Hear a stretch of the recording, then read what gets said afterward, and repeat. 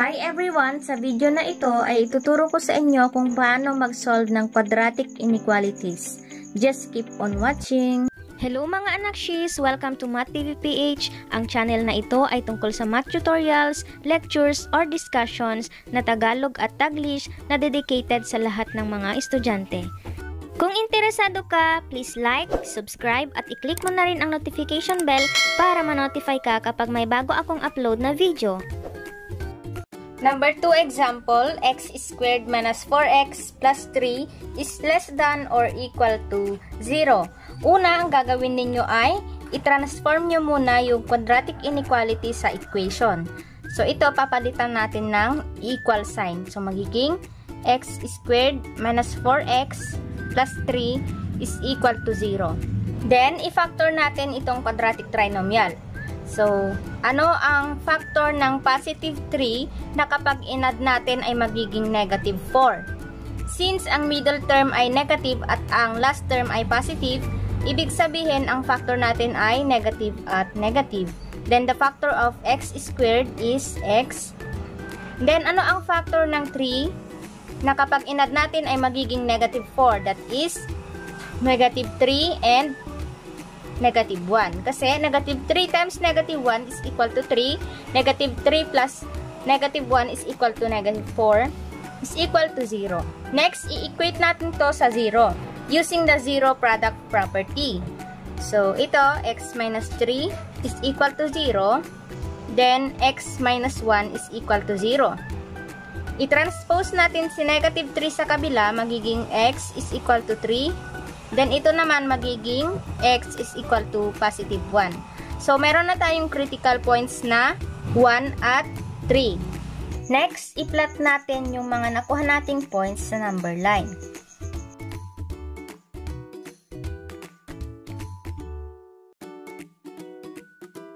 Ang given na inequality ay less than or equal to, ibig sabihin ang circle natin ay shaded or solid circle.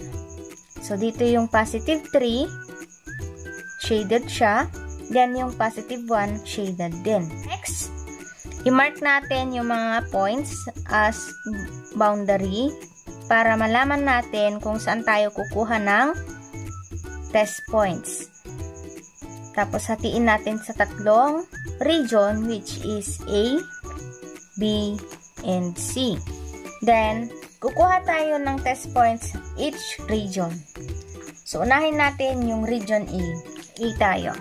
So, the original inequality is x squared minus 4x plus 3 is less than or equal to 0. Kukuha tayo ng test points sa region A. Kahit saan dyan ay pwede niyong kunin, basta kasali siya sa region. Ang kukunin kong number or test point ay negative 1. So, isa-substitute natin siya sa x. So, negative 1 squared minus 4 times negative 1 plus 3 is less than or equal to 0. Negative 1 squared is equal to positive 1. Negative 4 times negative 1 is equal to positive 4 plus 3 is less than or equal to 0. Then, simplify. 1 plus 4 is equal to 5 plus 3 equals 8. Is less than or equal to 0. Is 8 less than or equal to 0? No. Ibig sabihin, this is false. Hindi kasali ang region A sa solution set. Now, itas natin yung region B. Kuha tayo ng test points sa region B. Solid circle to, ibig sabihin pwede natin kunin yung 1 at 3. Ang kukunin kong value ay yung positive 1. So, isa-substitute ko siya sa quadratic inequality. 1 squared minus 4 times 1 plus 3 is less than or equal to 0. Y squared is equal to 1. Negative 4 times 1 is equal to negative 4 plus 3 is less than or equal to 0. 1 minus 4 is equal to negative 3 plus 3 is equal to 0 less than or equal to 0. Is 0 less than or equal to 0? Yes. Ibig sabihin, this is true. Ngayon, kukuha naman tayo sa region C. Pwede natin i-extend to. Kukunin ko ay 5. So, ang test point natin dito ay positive 5. I-substitute natin doon sa inequality. So, 5 is squared minus 4 times 5 plus 3 is less than or equal to 0. 5 squared is equal to 25. Negative 4 times 5 is equal to negative 20. Plus 3 is less than or equal to 0. Simplify. 25 minus 20 is equal to 5. Plus 3 is less than or equal to 0. 5 plus 3 is equal to 8. Less than or equal to 0. Is 8 less than or equal to 0? No. Ibig sabihin, this is false. Yung region C ay hindi kasali sa solution set. So, ano lang yung true dito? Yung region B. Ang solution set ng quadratic inequality ay yung region B. Paano natin ito isusulat sa interval notation? Solid circle, ibig sabihin bracket, then positive 1 hanggang positive 3. So, ito lang yung solution set natin. Positive 3, then bracket kasi solid circle. So, ito lang yung solution set natin. Or, pwede naman natin itong isulat as x is greater than or equal to 1 but less than or equal to 3. Another example, x squared minus 3x minus 18 is greater than or equal to 0. First, i-transform muna natin siya sa equation. So, yung symbol na to, papalitan natin ng equal sign. X squared minus 3x minus 18 is equal to 0. Then, i-factor natin yung trinomials. Ang last term dito ay negative at ang middle term ay negative. Ibig sabihin, ang factors natin ay positive at negative. Then, mas malaking number dapat yung negative. Ano ang factor ng negative 18 na kapag inad natin ay magiging negative 3? That is, negative 6 and positive 3. Kasi, negative 6 times 3 is equal to negative 18. Negative 6 plus 3 is equal to negative 3. Then, i-equate natin to sa 0 using the zero product property. So, x plus 3 is equal to 0. Then, ito naman, x minus 6 is equal to 0. Ililipat natin si positive 3 magiging negative 3 using addition property of equality. Yung negative 6 naman, ililipat natin or i-transpose na natin sa kabila magiging positive 6. So, ito na yung dalawang critical points natin. Then, i-plot natin yung critical points sa number line. So, 0, 1, 2, 3, 4, 5, 6. Dagdagan natin. 7, 8. Then, negative 1, negative 2, negative 3, negative 4. I-plot natin yung negative 3 at positive 6. So, dito yung negative 3, dito naman yung positive 6. Since ang inequality symbol natin ay greater than or equal to, ibig sabihin ang circle natin ay shaded or solid circle. Ibig sabihin, yung positive 6 at negative 3 ay included siya sa solution. Next, hatiin natin ito sa tatlong region.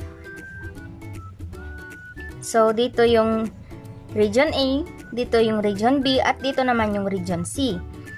Ngayon, kukuha tayo ng test points in each region. So, dito ang kukunin kong test point ay negative 4. Isa-substitute natin doon sa original inequality. X squared minus 3x minus 18 is greater than or equal to 0. Yung x papalitan ko ng negative 4 squared minus 3 negative 4 minus 18 greater than or equal to 0. Simplify, negative 4 squared is equal to 16. Negative 3 times negative 4 is equal to positive 12. Minus 18 greater than or equal to 0. 16 plus 12 is equal to 28. Minus 18 is equal to positive 10. greater than or equal to 0. Is 10 greater than or equal to 0?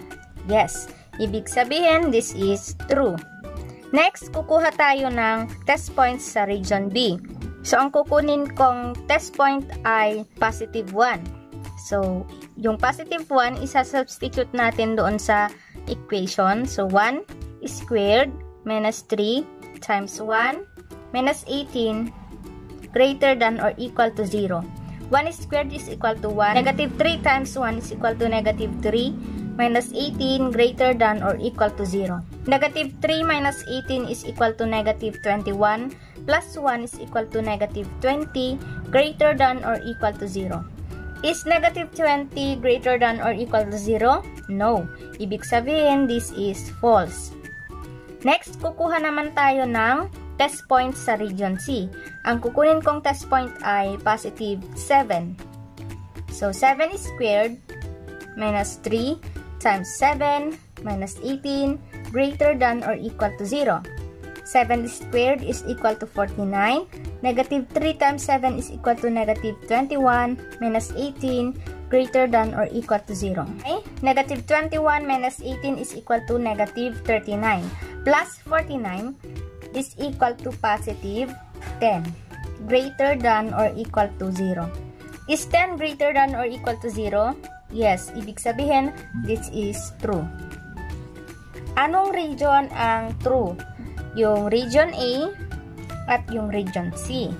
Ibig sabihin, so ang kukunin nating solution set ay dito at dito. Kasi yung nandito sa region B ay hindi siya solution set. Ngayon, paano natin to isusulat sa interval notation?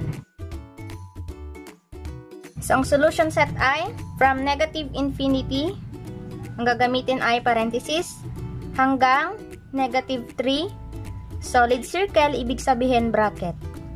Or union, solid circle, bracket, positive 6, hanggang positive infinity, parenthesis.